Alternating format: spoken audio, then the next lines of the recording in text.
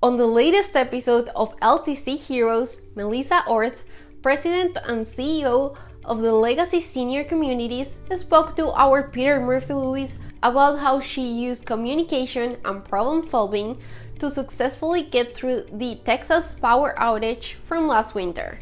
While planning is essential during crises like the current pandemic, Orth notes that leaders must also follow their instincts and surround themselves with people who can and will make the right decisions. I have found that the best way to manage and lead with COVID is to, be as informed as you can, but then you got to just trust your gut. There's not a right or wrong. There is no manual. I've had numerous board members say that to me. They're like, there is no playbook for this. You guys are doing great. And so you just have to use the best judgment you can. And I think that was true in this instance as well. So it was a little luck, and it was a little bit of, having the right heads around the table to make the decision.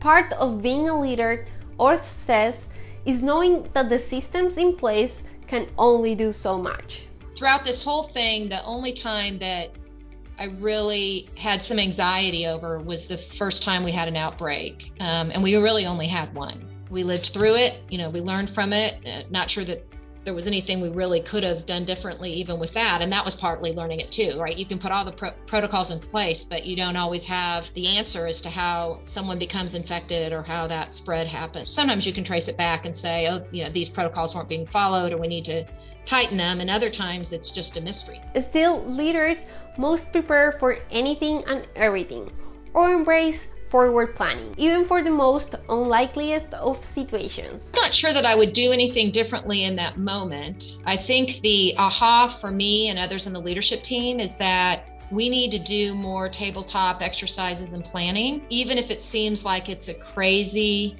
hard to ever imagine happening kind of thing. To hear the whole episode and get more long-term care crisis management tips, click on the link in the description below or go to ltcheroes.com. And don't forget to check out our blogs at experience.care/blog.